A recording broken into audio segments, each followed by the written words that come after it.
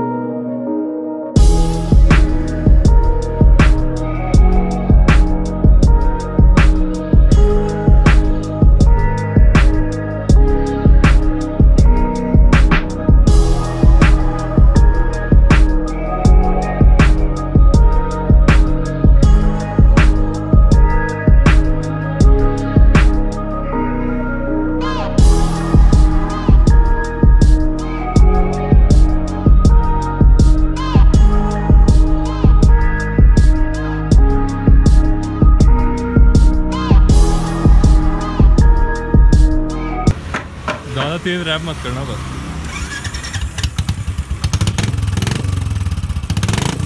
बस मेरे भाई.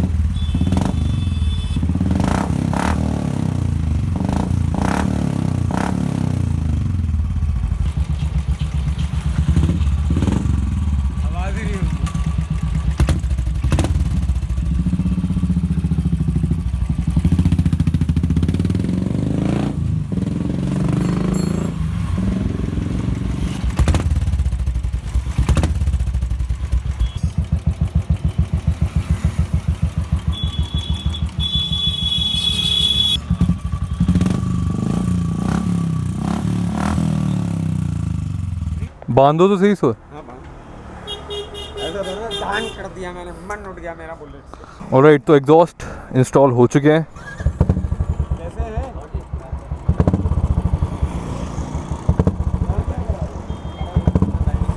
This is how it sounds on the 350 and ये GT का है जो मैंने थोड़ा जुगाड़ करके लगाया है इसको. इसकी जो ओरिजिनल फिटिंग आती है वो इधर आती है फुट पैक पे.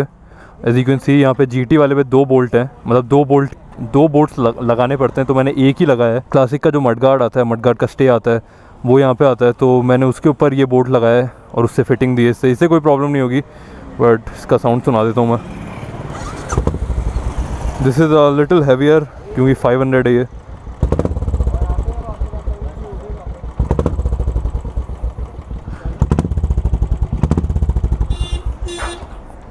धीरे धीरे समझ आएगा आपको भी. धीरे धीरे समझ आएगा exhaust.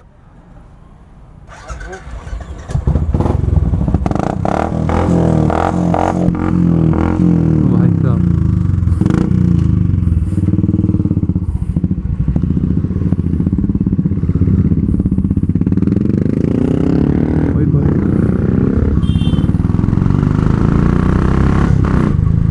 Now I can sense some difference. It's basically that post this fixing thing that we had done. But up post that raving thing that I did over there. Up now I can sense that there is some difference. लग रहा है difference अब. Now you ride it or you get it. And you ride mine. अपन दोनों ही चलाते हैं एक दूसरे की. So you take this ride, no? Like how are we doing it? You ride mine, I ride yours. If you are ready to ride a cruiser, then. हाँ यार, वो पता है मुझसे चल ही नहीं रही यार ये। I'm like यार इसके गियर कहाँ पे हैं? इतनी आगे। सच में ये हैंडल बार ने इसका चेंज कर दिया पूरा। और मेरी तो आपको ऐसी लग रही होगी जैसे कैफे रेसर है ना? लग रहा है ना? छोटा है। टैंक छोटा, टैंक सेव है। नहीं यार, मेरा भी हेडिंग। अरे ऐसे ही भाग के आते हैं।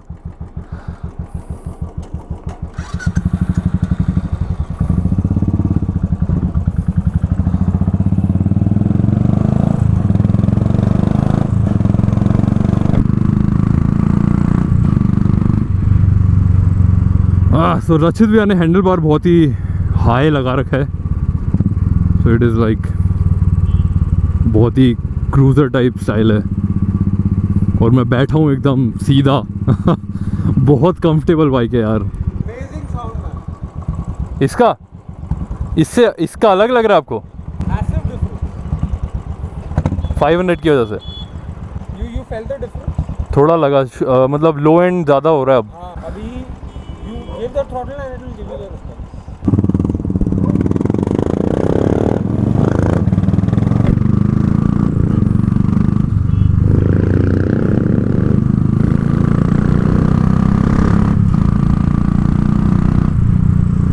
बहुत ज़्यादा लाइट लग रही है ये। Somehow I believe that your riding posture हाँ makes your handle get heavier because your body weight comes onto the handle. बहुत फर्क है। मेरे को भी लग रहा है फ़र्क तो। ये बहुत कॉम्पैक्ट लगती है पता? Same tank. When you sit, हाँ, you're very close to the motorcycle. You feel that you're more connected to it. Riders triangle अच्छा, okay, हाँ। वो सही वैसा बनवा रखा है ना। इसके अंदर तो ऐसा है। इसके अंदर तो 15 डिग्री मोर है ना। ऐसे वो कौन से इजी राइडर के अंदर चॉपर चलाते ना जैसे वैसे। This is like comfortable and somehow I believe that because of this posture the motorcycle is light. Maybe. See you on next Saturday. All right. So चलो मिलते हैं वॉइस ओवर के टाइम पे।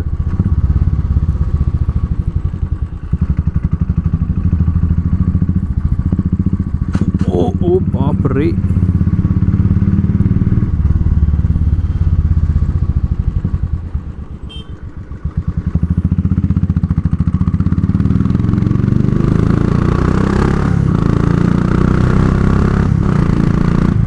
Haven't done a voiceover in a while, but here we go. So you guys know how amazing this exhaust sounds. Last 2 साल से megaphone use कर रहा हूँ, and people have been asking me about this exhaust ever since. You know, comments आते ही रहते हैं, तो अब कोई पूछेगा तो I will redirect them to this video. So this megaphone is from a company called AEW. They're based in Pune and have been around since 1980.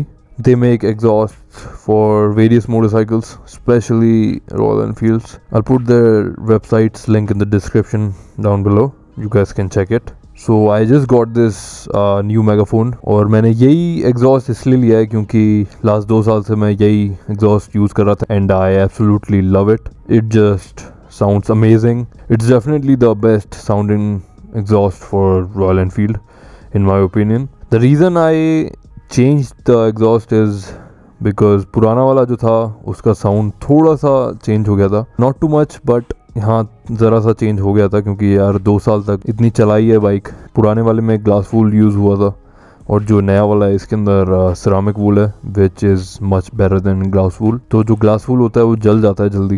And the reason I went with the GT1 is because वो थोड़ा लंबा है और upswept ज़्यादा है उस classic fitment वाले से। And I like the look of the GT1। Upswept ज़्यादा सही लगता है मुझे। Now the GT1 is not direct fit but हाँ क्लासिक में लगाया जा सकता है with the same mounting plate, but I don't think Thunderbird या फिर स्टैंडर्ड में लगेगा ये। तो जैसा मैंने दिखाया था, मैंने मड गार्ड के स्टे जहाँ पे रहता है क्लासिक में उधर माउंट करा इसे with just 1 bolt mounted on the what do you call it the exhaust. उससे आई डोंट थिंक कोई प्रॉब्लम आने वाली है, क्योंकि जो क्लासिक वाला है उसके अंदर भी सिर्फ एक बोल्ट ही आता है एग्जॉस्ट के अंदर, और फिर वो फुट पैक माउंट पे डायरेक्ट लग जाता है. So this GT megaphone cost 2800 before GST, and जो नॉर्मल क्लासिक वाला अपस्वर्प्ट आता है that cost I think 2400 before GST. सो जो मेरा लास्ट मेगाफोन था that was the classic फिटमैन one, तो वो मैं दिल्ली से लाया था for around 2400 he I think. तब मैंने बिल नहीं लिया था, तो उन्होंने मुझे ऐसे ही दे दिया था बिना टैक्स लगाए. I bought it from N authorised AEW dealer in Karol Bagh. Authorised dealers भी आप ढूंढ सकते हो AEW की वेबसाइट पे, वहाँ पे डीलर लिस्ट मिल जाएगी. वहाँ पे उनकी ऑथोराइज्ड डीलर्स हैं सारे के सारे, बहुत सारी सिटीज़ के अंदर है. जयपुर में नहीं है अभी, सो I wouldn't recommend buying AEW megaphone from anybody in Jaipur, क्योंकि फेक भी बहुत ज़्यादा बन चुके हैं. इसलिए मैं भी दिल्ली से ही लेकर आया था लास्ट टाइम. दिस टाइम तो AEW सेंट मी दिस, और अगर कहीं और जाना नहीं हो पाता then AEW also delivers, so you can contact them. I'll put their contact information in the description as well, but obviously delivery charges अलग से होंगे. Now as you guys heard the exhausts in both mine and Rachit Bhaiya's Bullet, we thought it was different because mine is a 500 and his 350, but I think the main reason it sounded different is because mine is a BS3 and his a BS4. सो अभी जो BS4 models हैं उनके अंदर जो कैटलिक converter है वो थोड़ा और उसके अंदर चेंजेस है आई थिंक, तो उसकी वजह से साउंड डिफरेंट आ रहा है. क्योंकि मैंने यही मेगाफोन एक पहले भी 350 में सुना है एक बार, एंड वो मेरे वाले से ज़्यादा डिफरेंट नहीं आया था साउंड उसका. सो आई डोंट थिंक 500 और 350 में इतना ज़्यादा कोई डिफरेंस है साउंड के अंदर. थोड़ा सा है but not to that extent. Now रचित भैया is a guy who likes his bikes stock, like totally stock, but he wanted performance from his Bullet 350, so I recommended him the AEW megaphone. He went with it. The first time he rode it with the megaphone, he didn't really feel that difference, but the second time he rode it, he felt a little difference. और फिर उसके बाद तो जब इनने चलाई और फिर इनने मुझे कॉल भी करा that he has gotten even more performance than he was expecting, और बहुत ही अच्छी चल रही है उनकी बाइक, एंड वाइब्रेशंस भी कम हो गए हैं बहुत ज़्यादा. He told me that the difference in performance is just immense. I have also done a bunch of videos on this exhaust. मैंने एक माइलेज टेस्ट करा है, मैंने I think top speed test भी करा है, और मैंने और कुछ भी वीडियोस बनाए हैं इस एग्जॉस्ट के साथ. Like I made a video of how royal Enfield sounds on the highway with this exhaust. I have done what else have I done? I've made how the Royal Enfield performs with this exhaust on the highway. तो इन सब videos के मैं link description में डाल दूँगा, so you guys can go ahead and check them. So that is it guys. Thank you for watching this video. I'll see you in the next one. अगर यहाँ तक देख ही लिया तो hit the like button and subscribe, maybe share.